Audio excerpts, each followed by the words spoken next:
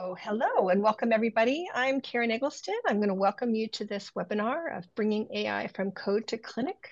We're delighted today from this team from Google Health to share their perspectives on what it takes to bring a medical AI product from code to clinic in Southeast Asia and beyond. There are bio sketches on our website, so I'll just briefly introduce them here. Arisha Tawari is PhD in molecular biology program manager at Google Health. Sunny Ramani, a biomedical engineer by training, is a product manager with the Health AI Group. And Rajashan Sani, whose background is more in computer sciences, focuses on strategic partnerships in public-private sector in the Asia-Pacific region. So we're looking forward to their presentation. If you have questions along the way, please put those in the Q&A and we'll pause a few times or get to them at the end. So please take it away. We look forward to your presentation. All right, thank you, Karen. I hope everybody can hear me okay. If not, please raise your hand. Hi, everyone. First of all, I would like to thank all of you guys who have taken the time from your busy schedules to come over and join us for this webinar. And thank you to the organizers, Karen and Lisa, for inviting us to speak to you all.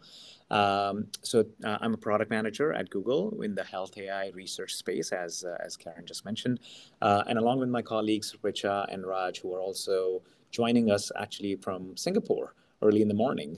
I'll let them introduce themselves shortly, but we will walk you through the work we have done in the past decade in bringing an amazing technology in the field of AI from code to clinic. We will touch upon some key milestones and the insights that we learned related to that in the form of some myths and realities, so it keeps it very entertaining. I want to note that if you decided to attend this seminar or webinar, hoping that we will talk about generative AI or large language models, you will then be disappointed for sure, because we're not going to talk much about that or at all. But before I dive further into the deck, I will invite Richa and Raj to quickly introduce themselves. Go ahead, Richa. Hi, everyone. Pleasure to be here. My name is Richa, and I'm a program manager at Google. I have a PhD in molecular biology, and I worked in pharma for several years before I joined big tech. And now at Google Health, actually, I work with a multidisciplinary team of engineers, clinicians, and researchers to develop AI solutions in healthcare and translate them into real-world applications, which is precisely what we're going to delve into today. So I look forward to talking to you guys about that. Over to you, Raj. Thank you, Richa and Sunny, and thanks again, Lisa and Karen, for setting this up. Good morning, everyone. My name is Raj. As Karen said, background in computer science, but a career in management consulting and then partnerships, focused on building healthcare partnerships from the ground up in the last half a decade or so. So looking forward to sharing a little more about the journey we've gone through to bring this AI from code to clinic. Specifically the kind of partners we've had to work with or we've built relationships with, and how those partnerships have led to certain outcomes and milestones along the way that have been critical to the product development life cycle and are continuing to be critical as we think about creating population scale impact with AI in healthcare. So looking forward to sharing that with all of you, and thanks again for joining the webinar. Over to you, Sunny. Thanks, Raj. All right, so Richa, we can go on to the next slide. What we want to start by talking about is, as you all know, AI has been shown to have a huge potential for many different kind of applications. And this includes many healthcare challenges. For example, in eye disease, in skin cancer, in breast cancer, people have done a ton of work at this point over the last 10 years or so. And the best part about this technology is that it works in the hands of not just research scientists, but also undergraduates, business owners, and even high school students. The one example that you see on the right of a high school student named Abu, he has an amazing story. If you guys ever have a chance to read about it, happy to share that story. He actually just used many of our open source tools that we had provided and built an algorithm for breast cancer detection using AI. And he's been able to actually get that deployed in several places. So it's like amazing stories where this is not just limited to people who have done a very professional training in AI. Next slide.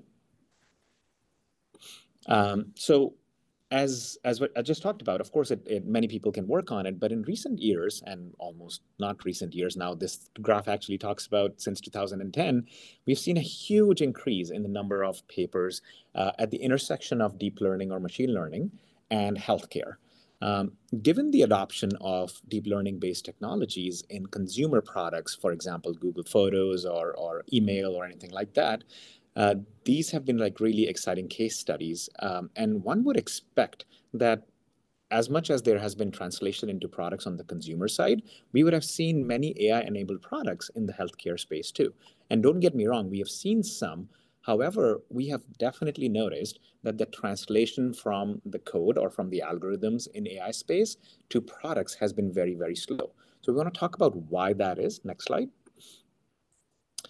And help you also figure out how we whatever we have learned from our experience, how can we leverage that we have done to translate a deep learning model for diabetic retinopathy particularly, and I'll talk a little bit about folks who don't know about diabetic retinopathy, and how that model is actually taken from code into clinical practices, and share with you the lessons that we have learned while doing so. Our hope in this case is that these insights will help folks who are considering starting off or already are on that kind of a similar journey. Next slide. Actually, we can go on to the next one after that. So diabetic retinopathy, as many of you probably already know, is a manifestation of diabetes in your eyes. There are microvascular changes that can happen in our retina, which is the back part of the eye. And this is very common if the diabetes in patients is not managed well, especially if it has occurred for years. Diabetes is even more prevalent in countries like India and Thailand and some of the other APAC countries. We will be talking about an AI solution that enables automated screening and early detection of diabetic retinopathy. This is something, because it's AI, it provides instantaneous results. The accuracy of this model is pretty much on par with eye specialists. It is a medical device, so we have had to work through many of the regulatory bodies to clear its use, which has allowed us so far to screen close to 400,000 patients globally along with our partners. Next slide. The key point to note here is that diabetic retinopathy is an entirely preventable condition.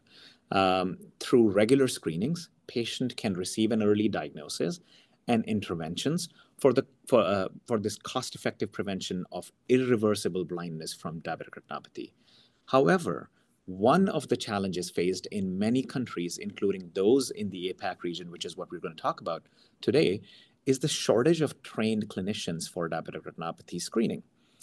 These have to be ophthalmologists trained in pattern recognition of these retinal images.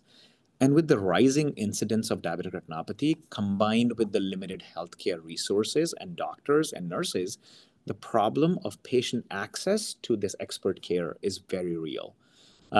This is something that has existed for a long time. And it is in this context that AI can demonstrate great potential. It was almost like a slam dunk application for AI. And AI-based screening, we have seen it improves access, it can reduce cost, and has the potential to improve the outcomes. Next slide. So this has been a pretty long journey and required a lot of patience and working through a lot of challenges. And thinking through each of these steps, since there was no precedence or any kind of playbook for bringing AI-based medical devices to clinic, we started off with proving a concept that AI can actually work really well for an application for like diabetic retinopathy screening. We published this paper. The work was done in 2014, 2015, and then the paper was published in 2016 in JAMA. The impact of this work was huge, and it actually ended up getting selected as JAMA's paper of the decade for the last decade. We went through the challenging tasks of validating the model then in the 2017 to 2019 timeframe. We wanted to make sure that whatever we built in the lab is actually working in the clinics, and it generalizes on population. For example, in Thailand, where we didn't have any data in our training set, does it actually work in people from the Thai population? We then followed up with human-centered research to see how it could be integrated into the clinical practice. And now we are towards, like, I want to say the final stages, where we're trying to figure out how to have a sustainable impact in the longer term. Next slide.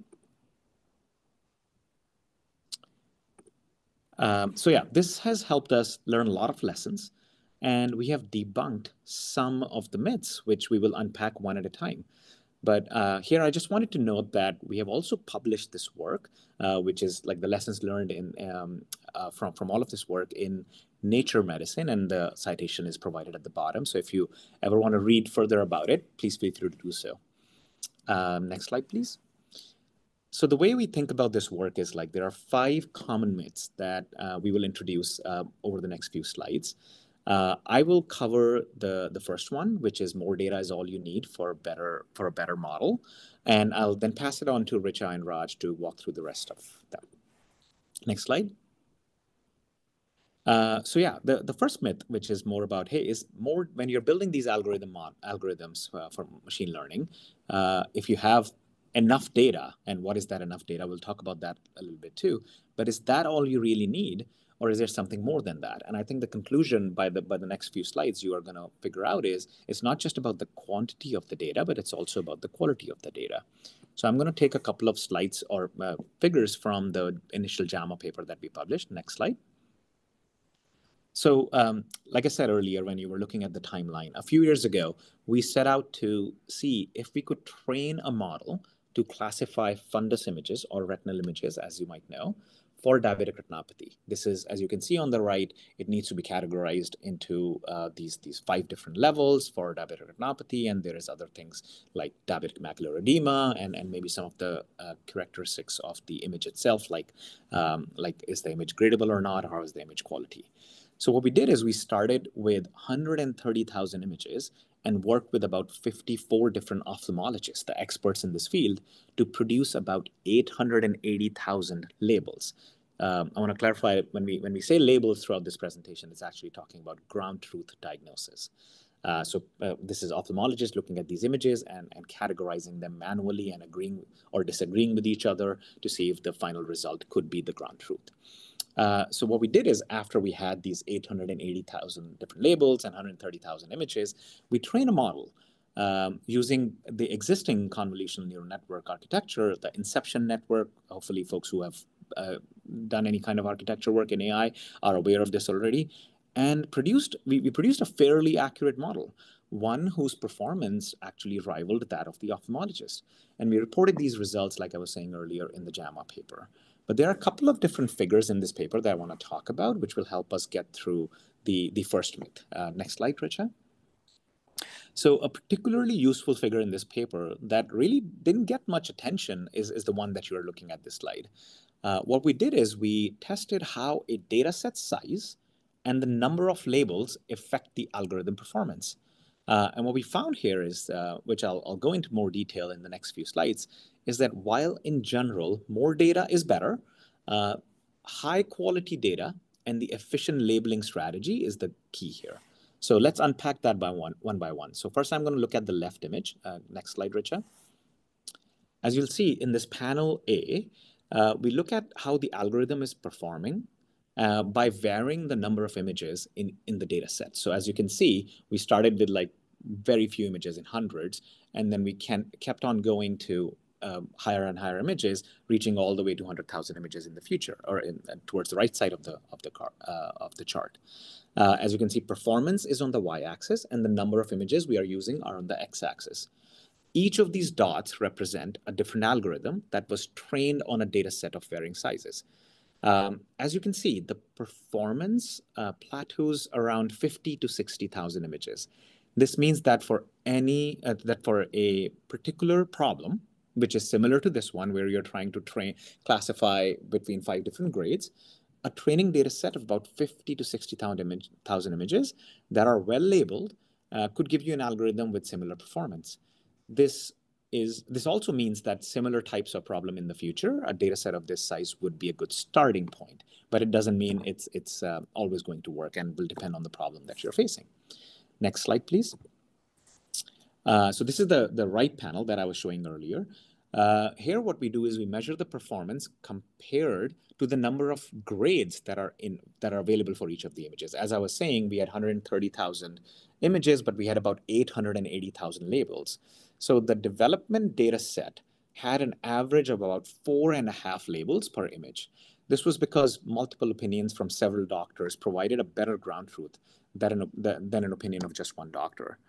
So what we wanted to find out was, What happened? What would happen if the algorithm performance had noisy or imperfect labels for each part of the development set? So using the full data set, we trained models that used only a subsample of labels for either the training or the tune set.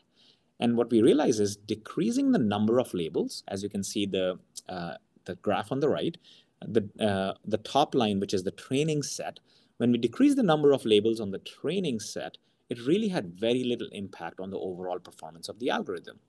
However, the algorithm performance does depend quite a bit on the accuracy of the labels in the tune set. And as you can see, like the performance really took a nosedive when it was only a single label that was provided in the tune set. So the takeaway here is, given limited resources, invest in labeling the tune set in as high quality labels as possible. So that kind of like just brings us back that it's not just about the number of images that you have or the size of the data set. It's also about the quality of the labels and where you apply, if you have limited resources, where you apply those resources. And with that, I will let's talk about the next myth, and I'll pass it on to Richa. Take it away, Richa. Oh, you're on mute. Thank you. Thanks, Sunny. So the next myth is that all you need are AI experts to be able to build and translate an AI model. However, the reality is that it really takes a village of multidisciplinary experts to build a well-functioning and translatable AI system. And I'll tell you what I mean. Here we can see that indeed expertise across many areas is critical to medical AI development. AI experts are needed to develop and tune the model so that it achieves accuracies that would be suitable for real-world clinical use. Clinicians are also critical in defining what the AI model should predict so that it meets goals that are of clinical relevance. We also need to consider having regulatory experts who can help us understand the process and nuances of regulatory laws and practices. And similarly, expertise in user experience, ethics, health equity, legal, product development, these are all important as well to ensure that the AI models are designed responsibly with human safety and usability in mind. And I'll just give you an example that kind of lends a flavor as to how all of these different functions come together. So initially, when we were developing our AI model, it was designed such that it would provide a circling of the areas of the eye that were affected by diabetic eye disease, specifically just certain spots in the eye. And when we discussed and talked about this with our clinicians in-house as well as external experts, what we realized was that that was not really clinically useful as much as if we were to provide an actual grading of the eye. And so that's where we pivoted from being able to think about, okay, it's not really just about circling affected areas, but actually being able to provide a diagnosis of sorts that provides a severity of the diabetic eye disease. And then in doing so, this is where our regulatory experts came in, where where we learn about the implications of what it means when something like this provides a diagnosis going into the area of medical device and what are the implications for that. And just earlier on, Sunny was talking about the data sets that were involved. From having spoken to our ethics and health equity teams, we learned about how it's important to include data sets that represent different populations so that we have a model that is trained on diverse patient population, diverse patient data sets, and is able to be generalizable across a broad range of different population groups.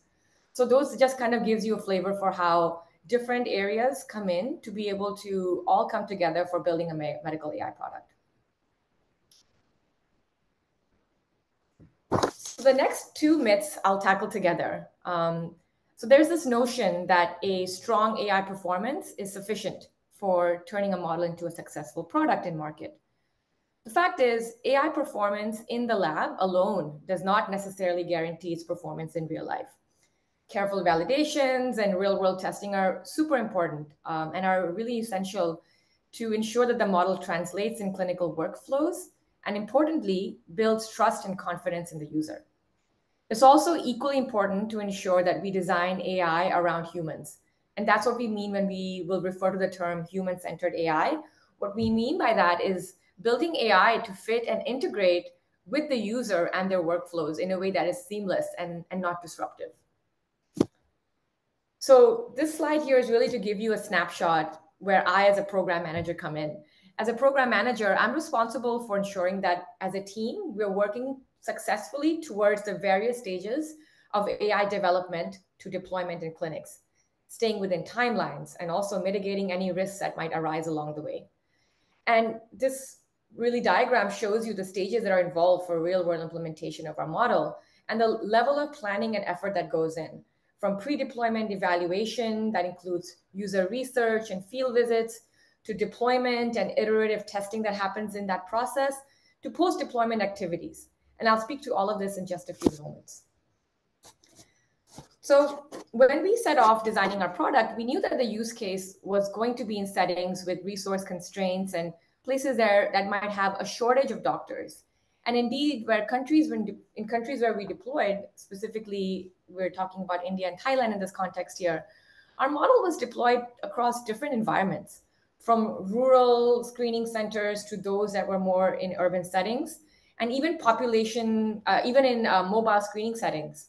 So this image that you're seeing on the right-hand side, the rightmost image, where you see this black kind of column here, what that is actually, this was a mobile screening setting where diabetes patients were being imaged, getting their retinal images taken. But because a dark screening setting is most optimal to getting the right images taken, you have to create a dark setting or low light settings. And so this dark cloth here was to just kind of envelop the patient and create this dark low light setting so that you can take the most optimal image. And these are some of the, I guess you could say, quote unquote, hacks and ways that the healthcare professionals and locals on the ground would find ways to ensure that no matter where they're screening, they're finding ways to optimize on taking appropriate images that are interpretable by clinicians as well as by the AI. And so all of these, across, as you see, there was these various different settings that we had to think about. And it was important to demonstrate the performance of our AI across all of these settings and ensuring a human-centered approach to integrating them. And so we worked with HCI experts, or you can say human-computer interaction experts and user researchers to understand the feasibility of using AI within the screening program. And so this included mapping out each step of the patient's journey from the time they enter the clinic to from the time that they leave the clinic and how you get them referred back in. So the diagram that you see here on the slide really is a kind of a snapshot of the way we work with our team of researchers to map out every step of that journey here. And just thinking through identifying where the potential efficiencies would be, where would be the potential bottlenecks as we implemented our software. And we published our methodology in one of the papers in HCI proceedings, which we're happy to share across later. But this just gives you an idea of how it's not only important to think about product functionality, but about how we design workflows around these products to maximize on their potential. And so here you can see that these images were taken from the early stages of our pre-deployment, where we worked with our team of multidisciplinary experts to conduct field visits and user research to really understand what were the requirements on the ground, what were the constraints on the ground, what were the resources that were available, and thinking through that and identifying how we can best place our product to be integrated seamlessly into user workflows. We also conducted participatory design workshops. This picture on the right here is with a team of nurses and technicians that were really the end user and conduct the screenings on the ground, and engaging with them to help them think through how, for the first time, as we introduce AI into their settings, how we can ensure that it's done so in the most optimal way and in the least disruptive way possible. And these kinds of workshops not only played a role in helping us think about how we can successfully bring our product to clinical settings, but also really helps to identify local champions on the ground and helps us to really engage the end user, i.e. the nurses, to ensure that they are able to embrace this and are fully bought in. And all of this all goes, goes a long way in ensuring and building user trust. And so having done what I showed you before, which was done all the pre-work and the pre-deployment research and understanding and laying the foundation on the ground, the next step was really then to launch and pilot our AI in real-world clinical settings.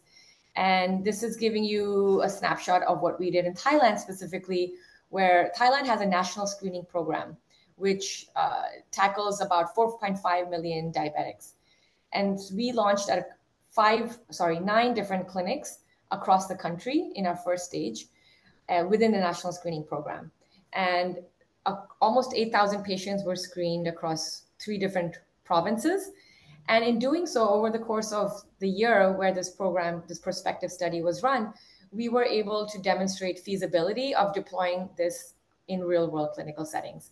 And this was really the first large-scale demonstration of any AI application, of medical AI being used on the ground.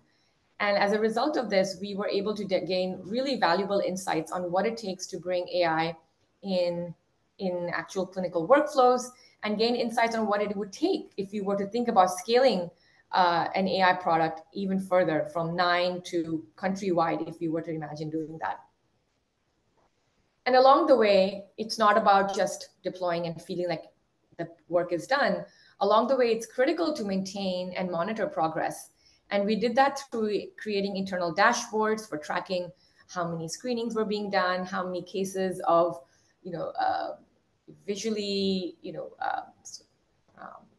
patients who were at risk of vision loss, how many of those did we detect, how many patients we prevented from potential blindness.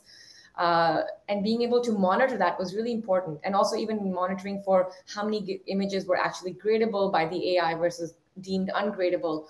All of these metrics were important for us to be able to understand how effective the AI was being in the clinical program, and also was important in ensuring that we are providing value back to the actual clinicians who are using this within their screening settings.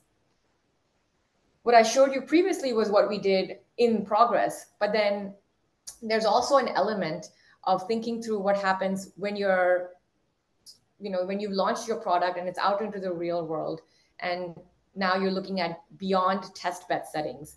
How do we ensure that we are proactively monitoring the performance of AI when it's out in market, in real world use, as a regulated medical product in use? And this gathering of clinical evidence, assessing clinical fit, and providing transparency are all part of product success. And for us, as we were thinking through this, we wanted to ensure that we were being very intentional in the way we were monitoring the product once it's out there in the market, and thinking through how monitoring should be built in rather than an afterthought. And so the insights that we glean from being proactive rather than being active were very valuable, because we realized that, in doing so, not only are you setting best practices and demonstrating in the industry what are considered best practices, but you're also able to create this process of continuous improvement for your product along the way. And so to give you a more concrete example of what I mean by that, just walking you through here of what we did with our diabetic eye disease, our tool for this, what we did was initially from our retrospective and validation that we had conducted in the clinic, in the lab before we actually launched, looking at pre-market, you can see that we had a performance that was very robust. We had for referable diabetic retinopathy and diabetic macular edema, which is what our AI product diagnoses. We had very strong sensitivity and specificity. And then as part of post-market monitoring over the next couple of years, we continued to evaluate. And what we found was that in the EU and India, where it is actually being launched and being used, the performance of the AI continued to remain very strong and very robust, even in post-market stages. And in some cases, even better than what we had seen previously in the pre-market stages. So this gave us assurance that we are continuing to provide and offer an AI product that is continuing to perform well and is useful well beyond the early stages of when we had conducted those really in-depth user studies.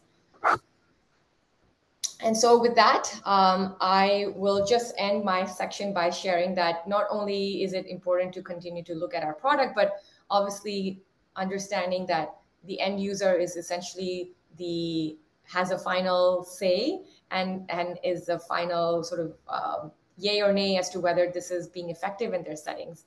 And so we conducted a lot of qualitative user surveys to understand user sentiments, essentially from the nurses and the nurse assistants who were running the screening program. And we found out that very early on, the nurses, even though they were using the AI for the first time, understood and grasped the value of what AI can bring to their settings. And these are just some of the quotes that we gathered from some of our interviews and some of our surveys, where they highlight the fact that AI allowed task shifting so that it frees up some of their time to focus on other areas of patient care, how AI is able to provide diagnosis much faster than it would have normally, shortening time from a patient getting diagnosis from weeks to minutes, and how AI sensitivity is able to catch things which human eye may not be able to. So this was very, very great to see, and also just gave us assurance that we have built the right user trust and confidence along the way.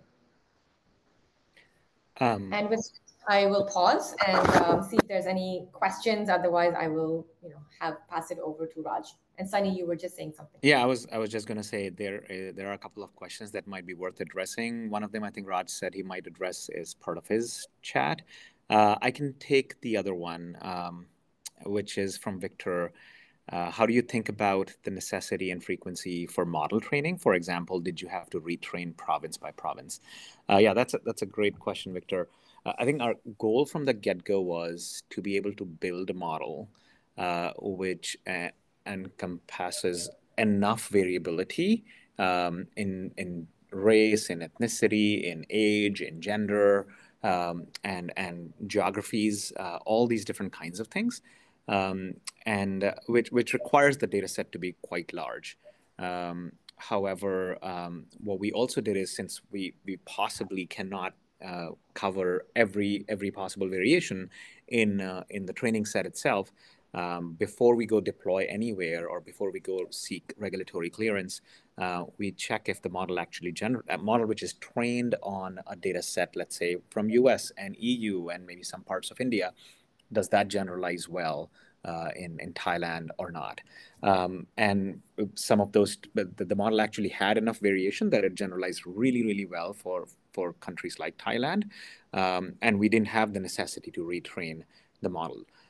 However, there could be other variables. For example, there could be new cameras in the market too, which have enough variability in the type of the images that they generate. Usually these cameras produce very similar images, but there could sometimes be a necessity to at least test out what these new cameras produce as images, and is the model really working well with those kinds of images too? If not, and if before I believe, like, before you deploy with any kind of camera which is very different from the existing cameras, it might be worth testing this and validating it that it's actually generalizing for different models, different kinds of operators before we deploy. And if there's a need for retraining, then you go ahead and do the retraining. But usually when a model is trained on a strong data set like this, the retraining part could just be, hey, maybe you just need to retune, maybe you just need to set the operating point differently. But so far, that hasn't been our experience that we had to change something significantly. Great, thank you. Thanks, Sunny, and thanks, Richa. So I think on the last myth to reality, the focus from our side is how do you convert all of this work that Sunny and Richa have talked about into success? And the first question that comes to mind naturally is, what does it mean to be successful in this particular context? And from our side, at least, the successful benchmark is to catalyze the adoption of human-centered AI in healthcare. And necessarily, that's not a one-company endeavor. No one company can or should be able to do that alone. So when you're thinking about catalyzing the adoption of AI in healthcare, you require partnerships across the spectrum, from research, academia, startups, and tech implementers, all the way to governments and regulators. that are thinking through the spectrum of policy, of technology, of implementation, all the way to the clinic that's actually going to be using this kind of workflow, the nurses and the doctors who are actually going to be part of that journey, and the patient who ultimately experiences this process. So all of this requires effective, long-term, mutually beneficial partnerships, and that's what I'll focus on in my section. So if you could go to the next slide, Richa.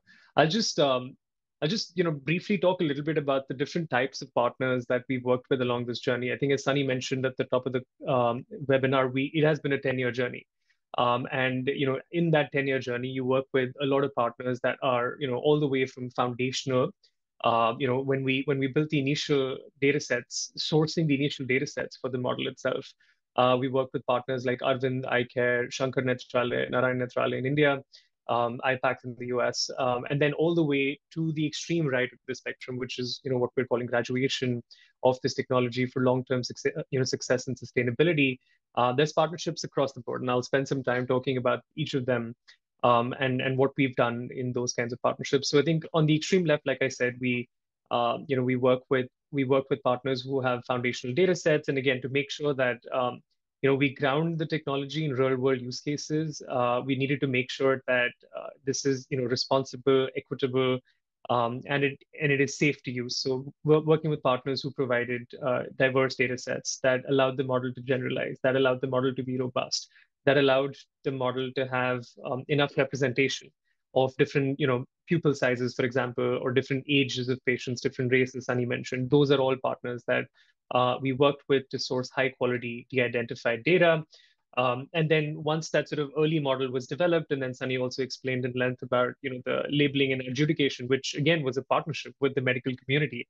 There's a lot of trust involved in building partnerships in that space when there's a natural tendency to think about AI as a slightly ambiguous, nebulous, nefarious entity, which isn't entirely explainable in some ways. So working with the medical community to first build trust around the process, and then establish ground truth to help the models develop performance on par with ophthalmologists in this case, but radiologists, pathologists. We work across the spectrum of healthcare.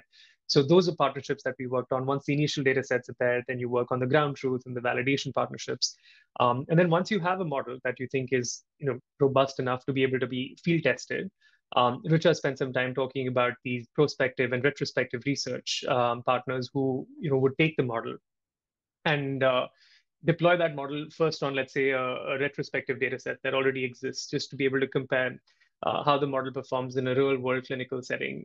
We talked about different lighting. We talked about different skill sets available for imaging technicians. We talked about different trainings available for nurses and for medical practitioners. All of this influences the performance of the model in a real world workflow.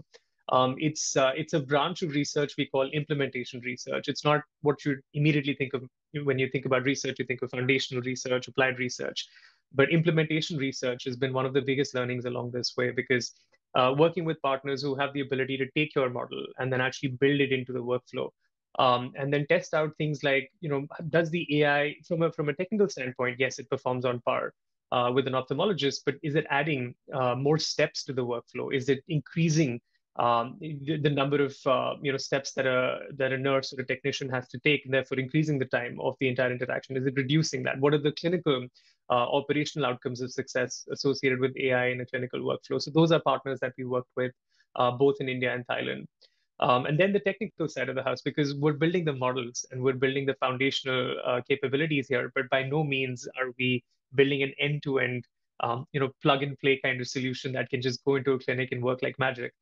So there's an ecosystem of technical partners that we work with, front-end EMR, EHR providers, last mile tech implementers, companies that work with cameras, companies that work on cameras, companies that provide maintenance and troubleshooting of medical devices. They plug them in with the AI solutions. They connect that with patient records. All of those, technical partnerships are critical to try and bring this AI to market. So those are all, I would say, on the left-hand side of the spectrum, which I mentioned in the research section. And then I think Jay's question was more on the middle side of the bucket, which was regulatory partners. So now, regulatory and government partners. One of the most interesting nuances of working in this part of the world, we're talking about India and Thailand, but I'm generalizing to low resource or low and middle income countries, is that in many cases, the government and regulatory authorities have not been able to come up with a clear, defined standard for how they're going to regulate software as a medical device or AI in healthcare. And this is not about Gen AI yet. It's even just in the traditional sense of the word AI in healthcare. There's a lack of regulatory standards that have been established. So in some cases, working with the regulators and the governments as research partners to take them along the journey of clinical trials, validation, robustness is really helpful. We do rely on some benchmarks that are created by the US FDA or the European CE mark, for example, to set some best practices, which can then help regulators in India, in Thailand, in APAC, come up with a set of comparable standards to regulate and govern how AI would work in clinical practice. But basically, these kinds of partnerships require us to work hand in glove, and essentially provide all sorts of documentation. When I mentioned, for example, retrospective or prospective research, we would submit that research proposal to the, let's say, Thai FDA or the Indian CDSCO, and we'd bring those regulators along and explain, the trial, the standard of care, what we're measuring, what kind of clinical outcomes, what kind of technical outcomes, referral adherence, patient benchmarks, number of screenings. We'll talk about the metrics, and we'll explain as much as we can that these models have been validated, tested, and they have, let's say, a CE mark in this case, which will help the regulator then come up with a comparable policy that will help when you're deciding to apply for the local regulatory approvals as well.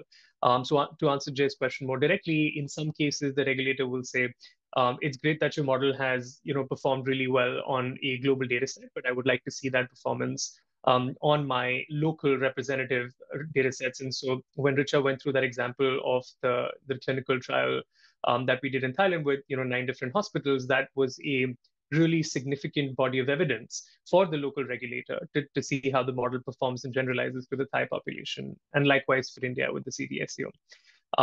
When we think about launching this in an early access or even in a deployment format, these kinds of partnerships with government and regulatory become critical. One thing just to share here is I am lumping a lot of different agencies and partners within the government space. Just to give a snapshot, in the Thai context, government means the Department of Medical Services. There's an eye services committee that actually runs the screening programs. There is an agency called the National Health Security Office, which thinks about reimbursements and health coverage. There's the Thai FDA, obviously the regulatory authority. There's an agency called HITAP that does pricing and cost utility assessment. So there's lots and lots of different partners, even within the government space, that all need to come together. I think Richa mentioned that it takes a village inside of Google to work on these products. It also takes a village outside to bring these products to market. So those are the 2 big buckets that we've been working on over the last sort of 7 to 10 years. But what we're doing increasingly in 2024 and beyond is working with partners for what we call graduation. And graduation means to be able to set this up for long-term success. You really need to create an ecosystem that can be, commercially viable naturally for the partners who are in this space. It can be long-term success. It can actually positively impact the clinical indicators at a population scale to ultimately basically create the foundation for what AI can do in healthcare. If you move to the next slide, Richard, it's just a timeline representation of the milestones that we've talked about, Sunny and Rich have talked about, but basically the partners we work with along the journey. This is not representative or complete. A lot of these partners have worked with us across a spectrum of many different steps. But just to show the long-term nature of these relationships, and this is not just for our work in ophthalmology. A lot of these partners are, not just for our work in diabetic retinopathy, a lot of these partners are working with us across different modalities and eye diseases. When it comes to the government regulators, we're also working with them on things like breast cancer screening or radiotherapy or pathology or dermatology. So lots of interesting applications of AI in healthcare, and these partners are with us across that sort of spectrum. So that was just as a representation, these partners, various different partners from India, from Thailand, regulators, research partners, technical partners. The steps here kind of illustrate how the journey, with these partners goes, and how, we have to continue to work with partners to bring this to market. If you go to the next slide, Rich, I'll just quickly cover. Yeah, so just to sort of demonstrate population scale impact, which is one of the guiding principles for us in Google Research and Health AI. through all of these partners and working with the regulators and government agencies, we've been able to come to a point where, I think Sunny mentioned at the top of the webinar, we've done about 400,000 screenings um, live, and that is a significant milestone, and we don't take that for granted. That's if you look on the left-hand side with Thailand, with Rajavati Hospital and the Department of Medical Services, in Thailand, we've done the largest, interventional study for AI in healthcare. It was a country milestone that was acknowledged and recognized all the way up with the Thai, government, and we demonstrated the feasibility of deploying this in the national screening program. What does this mean? It's now created a set of goals within the country's charter called the National Innovation KPIs, which have a section specifically dedicated to diabetic retinopathy and to increasing that screening, AI-enabled screening across the entire diabetic or suspected diabetic population in Thailand. So that's an example of impact on the left-hand side of the spectrum. And then in India, as we know, the population in India is vast and diverse, and as a federated healthcare architecture, we work across partners who are then able to cover different regions. And Arvind Hospital is a worthy one to mention because they are the largest eye care facility in the world in terms of number of surgeries and screenings they perform. They work across. I think they do about 10% of all eye care services across low and middle income countries. And with them, we've been able to scale across more than 80 different locations, over 250,000 patients. And Arvind's mandate is to solve blindness and to work as mostly as a not-for-profit. So really aligns with the mission of population scale impact and research. So again, these are the kind of partners that have been with us all the way from the foundational data sets to testing the product and now early access and then beyond. So it's really rewarding to see these partners with us across the journey and then moving forward as well. If you move to the next slide, Richa, I can just quickly cover, and I'm just cognizant that we should wrap up quickly for questions. The next slide just talks a little bit more about what it means to have success long term. What are the go-to-market considerations that we and our partners and the government and these sort of tech startups I mentioned, what do they need to take into account? So one was obviously AI needs to have an impact, beyond just the technology itself in the clinical workflow. Once you detect, let's say, if AI is really successful at screening a higher number of patients or detecting a higher number of vision-threatening cases, what happens to the healthcare system? Does it have the capacity to be able to handle those increased positive cases? How do you then make sure that patients actually are adhering to the referral? And not just getting a positive flag and ignoring it, for example. So what are the system changes that need to happen there? Health economics and outcomes research. What is the cost utility of AI in healthcare? Like I mentioned, does it add more steps? Does it reduce them? What is the overall cost benefit? And then graduation partner capabilities. Do they have the ability to take this to a long-term success? And I think Victor had a question about, retraining the model. And then there are lots of situations that come up. Sunny mentioned different camera types. There could be different types of populations, different age groups, different kinds of, pupil sizes. There's lots of different considerations, and that might require retraining. Does the partner have the ability to do that long term? I'll just end with one slide that talks a little bit just about the cost effectiveness and utility. Richa, if you could just move to the next slide. We just wanted to show you how this research is evolving in our part of the world. Two different research papers that talk about this, one from Singapore, one from Thailand, both measuring the effectiveness of AI in diabetic retinopathy screening for low and middle income countries. Interestingly, the Singapore research paper, actually evaluated three scenarios: current workflow, AI only, and then sort of a semi-automated workflow, which is AI plus manual.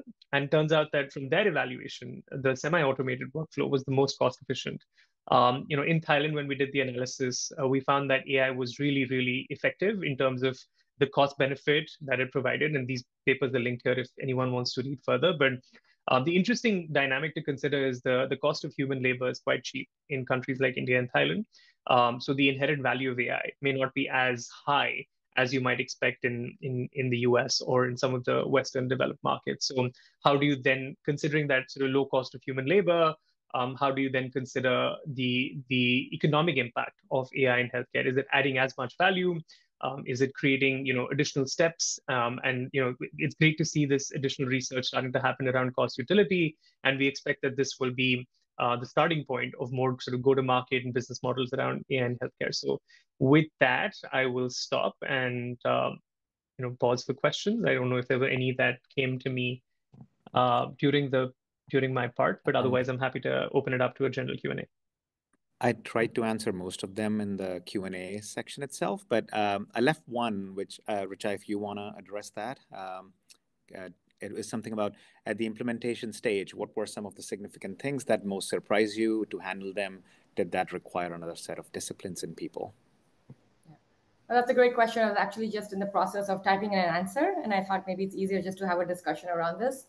It's a great question because we definitely had a lot of learnings along the way, and some of the areas that were, I guess I would say that there were two categories in which we had some interesting learnings. One falls in the category of what we can do from a organization or company standpoint versus areas which fall more in the category of what the clinical workflow or the healthcare professionals need to think about. So to be more precise, some of the things that we learned was that, when during eye screenings, it's important to have dim lit settings so that your pupils are more open and you're able to take a much higher quality picture. And so what we were seeing in the early stages was that some of the clinics and some of the sites were having really poor images being uploaded for AI to interpret. And so when we got down to the bottom of it, it was more about, okay, there's more of an education and awareness that needs to be brought in to ensure that the AI workflow is optimized. So this would have happened even if it was a human grader, but if it's AI in the picture and you want to create the seamless workflow, the better the image quality, the better it will be for AI to be able to interpret accurately. And so this area was more about us just highlighting to the hospitals that, there is an area that needs to be considered with regards to bringing greater awareness and highlighting the importance of creating a more optimal conditions for image capture. And to that extent, we even actually work with some of our UX researchers in-house to think about how can we create a situation where camera technicians or nurses who are taking these images remember this and keep this top of mind. And we created some user-friendly posters that had sort of something that was in the clinics itself that encourage the patient to be aligned in the camera the right way, and for the image technicians to be able to take the image, keeping the best optimal conditions in mind. So that's one area that we were really interesting. And the other thing that we also learned is that obviously this is an AI model that runs requires internet connectivity to run. But what happens if you're in a situation where in settings where maybe the internet connection is not that strong? How do we deal with that? And so that led to further discussions about thinking about in the future, if you want to think about creating an offline model that can be run in settings where internet connectivity may not be that strong, or ensuring that settings, these hospitals or clinics have these sort of solutions like a pocket Wi-Fi, or creating better internet connectivity if they are truly genuinely interested about having AI to be able to improve their clinical workflows. So that was another area. So it's a combination of different things that are related to what we can affect versus what falls on the clinicians to be able to think about. I hope that answers. All right. And I think there is one more, actually two more now. One from Satish. Will you be able to elaborate a bit on the model that resulted in the highest accuracy and what was done to optimize these CNN models?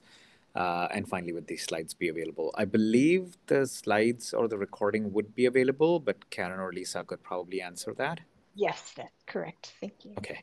And in terms of the model that resulted in the highest accuracy, this is something I was referring to in one of the answers I typed up. As I was talking about earlier, that it's not just about more data, right? It's also about the quality of data. After our initial paper, we actually did another one in 2018, which was all about what we learned as part of the labeling strategy, or as part of creating these ground truth, which was an amazing learning in itself. And we usually cover it in a different slide deck. We just didn't have the time today. But the idea there was we were trying to figure out that how many labels are needed per image to be able to get a very accurate diagnosis. And do we really need to just apply that to all of the training set, which could be in some cases about 1 million images, in some cases about 100,000 images, but it gets very expensive to create these data sets. So what we did is we figured out that the best possible ground truth you can get, or at least based on our research, and I'm sure there are other research that would conflict against this, but the idea here is when let's say there are 3 different doctors who are adjudicating the same, or who are labeling the same image. Raj, Richa, and myself, we are labeling the same image, and we will ophthalmologists actually disagree with each other a lot. So someone would be saying there is no diabetic retinopathy, and the third person might be saying there is severe diabetic retinopathy in this case. So because there is so much noise in these labels, we came up with a technique which is very commonly known as adjudication. But the way we did this adjudication is every grader, for example, I will get to see what Raj and Richa have actually graded. And if there is differences between my grade and their grades, I get to change that grade, or I get to ask questions to them about why they think this grade is valid. And then if we cannot do this asynchronously, we have a way to actually have a meeting about it, and we can talk through some of the cases where we just couldn't agree. So I think that kind of level of work helped us create a very highly rich ground truth. And we only use those for tuning set. And when we use that for tuning set, that is the model that actually gave the highest accuracy so far. So hopefully that answers. Yeah, could you imagine an unsupervised version with similar performance? Yes, anything can be imagined right now, Victor, at this point. This is something for this particular application we haven't necessarily looked at, but I believe there are papers which talk about unsupervised version. I'm not sure about the performance of those, though. But that's something people look into, yeah. I think that was it as far as live questions. Great. Well, thank you all so much. I thought I'd ask a couple myself. You talked a lot about many of the steps. It's complicated. We could talk longer about it, but just digging into a little of the heterogeneity on the provider side, if you could share any insights there. For example, I think in one of the questions, Sunny said you could talk more about at the early stages, if the MDs disagree when they're overreading, or how you dealt with that, or later in the implementation stages.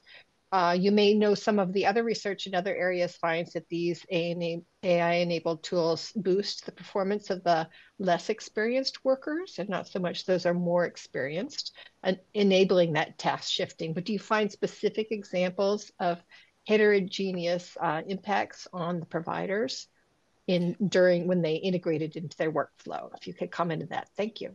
Yeah. That's a great question, and Richa, feel free to jump in, if Richa or Raj, anyone.